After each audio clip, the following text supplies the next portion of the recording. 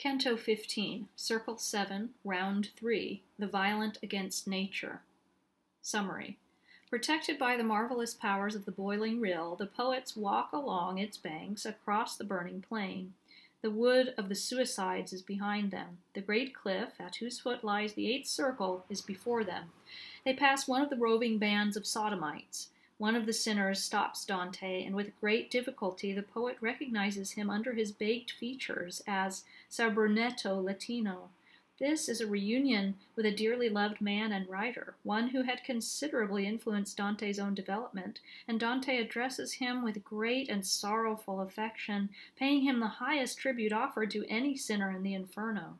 Brunetto prophesies Dante's sufferings at the hands of the Florentines, gives an account of the souls that move with him through the fire, and finally, under divine compulsion, races off across the plain. We go by one of the stone margins now, and the steam of the rivulet makes a shade above it, guarding the stream and banks from the flaming snow. As the Flemings in the lowland between Bruges and Wissant, under constant threat of the sea, erect their great dikes to hold back the deluge, as the Paduans along the shores of the Brent build levees to protect their towns and castles, lest Charentana drown in the spring torrent, to the same plan, though not so wide nor high, did the engineer, whoever he may have been, design the margin we were crossing by. Already we were so far from the wood that even had I turned to look at it, I could not have made it out from where I stood, when a company of shades came into sight, walking beside the bank. They stared at us as men at evening, by the new moon's light, stare at one another when they pass by on a dark road, pointing their eyebrows toward us, as an old tailor squints at his needle's eye. Stared at so closely by that ghostly crew, I was recognized by one who seized the hem of my skirt and said, "Wonder of wonders, you?" And I, when he stretched out his arm to me, searched his baked features closely till at last I traced his image from my memory, in spite of the burnt crust, and bending near to put my face closer to his, at last I answered, "Sir Brunetto, are you here?"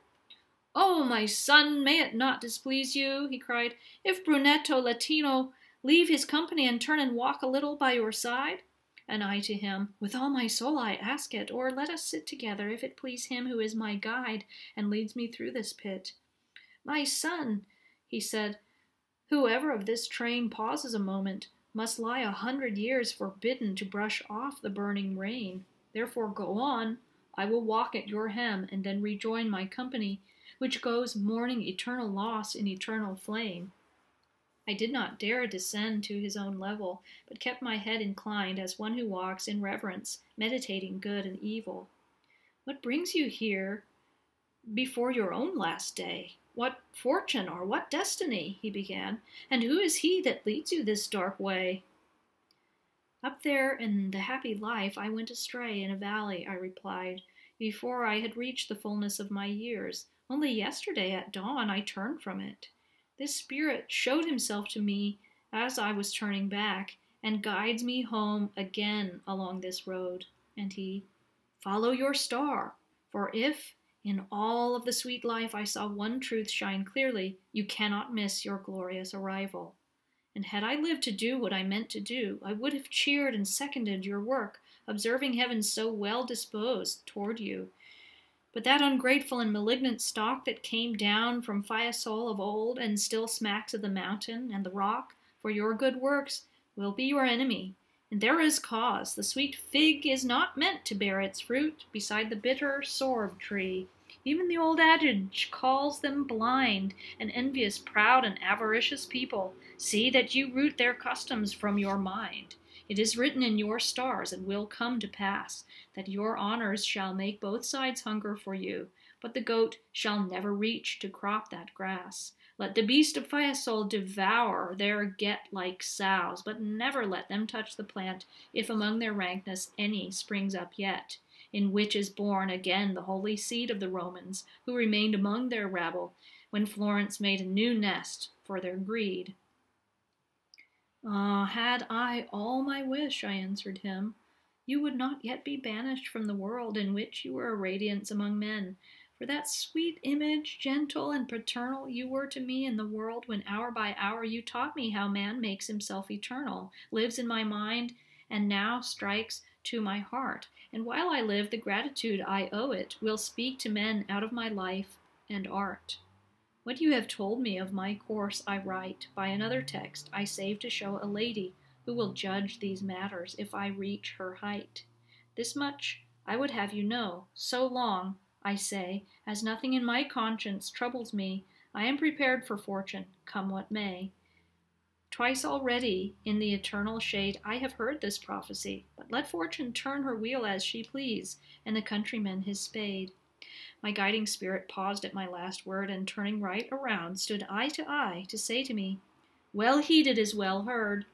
But I did not reply to him, going on with Sir Brunetto to ask him who was with him in the hot sands, the best born and best known. And he to me, of some who share this walk, it is good to know. Of the rest, let us say nothing, for the time would be too short for so much talk. In brief, we all were clerks and men of worth, great men of letters, scholars of renown, all by the one same crime defiled on earth.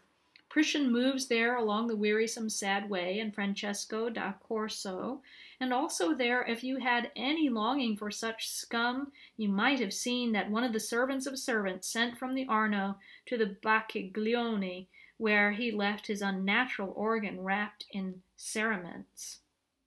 I would say more, but there across the sand a new smoke rises and new people come, and I must run to be with my own band. Remember my treasure, in which I live on. I ask no more. He turned then, and he seemed across that plain like one of those who run for the green cloth at Verona, and of those more like the one who wins than those who lose. Notes the violent against nature. Dante calls them sodomiti, the sodomites, at root the moral descendants of the people of biblical Sodom, by which Dante meant homosexuals, though he would probably have classed as sodomy oral and anal sex between heterosexuals, his Puritanism classing all such sexuality as bestial. The connotations of the word bestial, when so used, have led to the more recent sense of sodomy as sexual union of a human being and an animal, though this is only one of the word's senses, the original reference to homosexual Sodom remaining firm. In Canto 12, Pasiphae is mentioned as having begotten the Minotaur after coupling with a great bull, but she is not among the damned souls there, nor does she appear here on the burning plain, whose wretches include a number of known or suspected homosexuals, but none with a reputation as an animal lover. Pasiphae seems, in fact, to be used as a sort of musical key to this passage on bestial behavior, but sodomy in the recent sense is not otherwise treated, as later. In Cantos 32 and 33, cannibalism is not specifically mentioned, though the act of cannibalism rings through all the phrasing as an ambiguous suggestion. It is almost as if Dante thought these sins too grievous to discuss openly. Line 10, though not so wide nor high. Their width is never precisely specified, but we shall see when Dante walks along speaking to Ser Brunetto that their height is about that of a man. Lines 23 to 119. Ser Brunetto Latino, or Latini, born between 1210 and 1230, died 1294. A prominent Florentine Guelph who held, among many other posts, that of notary, whence the title Ser, sometimes Sere. He was not Dante's schoolmaster, as many have supposed. He was much too busy and important a man for that. Dante's use of the word master is to indicate spiritual indebtedness to Brunetto and his works. It is worth noting that Dante addresses him in Italian as voi instead of using the less respectful tu form.